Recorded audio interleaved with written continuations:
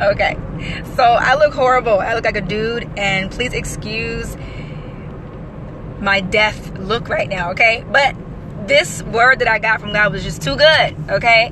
And I had to share it. Yeah, okay. So basically, I wanted to talk about something, and some of you church folk may be kind of weird about this or whatever, but I believe the Holy Spirit told me, be careful with being led by the Spirit. Being led by the Spirit. Okay, so the reason why we need to be careful with being led by the Spirit, because if you being led by the Spirit is fueled by a religious spirit, then you're not being led by the Holy Spirit. You're being led by a familiar spirit. Okay? And everything that we do has to be built on the foundation of the Word of God. It's very, very important. I know a lot of anointed people that are very, very gifted, but sometimes what can happen is, even because the Bible talks about how even the elect will be deceived. So what happens is we're too spiritual for our own good, which really I should say we're too religious or ritualistic for our own good.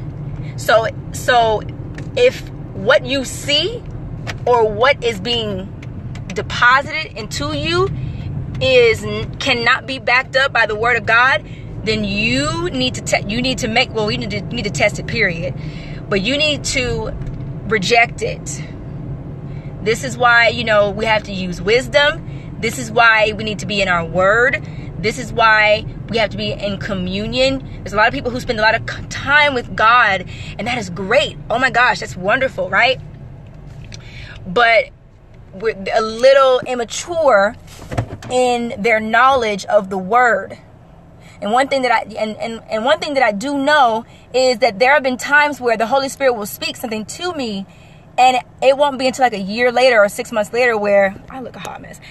6 months later where I'll read what the Holy Spirit was given to me, at that time.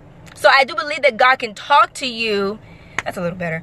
That God can talk to you and you not be mature or not be aware of the scripture, but he's still speaking to you, right? But even still, he confirmed his word to you because you saw it in the Bible. So this is just a quick word. Anybody who is led by the Spirit, this is old saints, new saints, backsliders, all that. Everybody who is a believer, and you go to church and you talk about being led by the Spirit, please, it's so important. I was listening to a sermon by Heather Lindsay, and she was talking about, I don't know why I'm yelling. Sorry, I'm excited.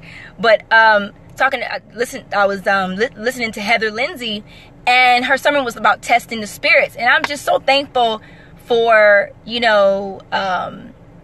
servants that aren't afraid to speak the truth in a very highly religious, church era that we are in. We are very religious, but we lack relationship in this time. And it's no different than back in biblical times when Jesus came on the scene with his gangster lean, okay?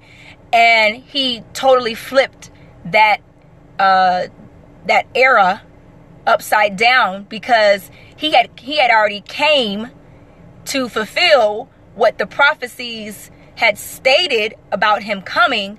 But it's so crazy because so many people were caught up in their religious and ritualistic acts. They were blinded by the idols that they had made out of religion.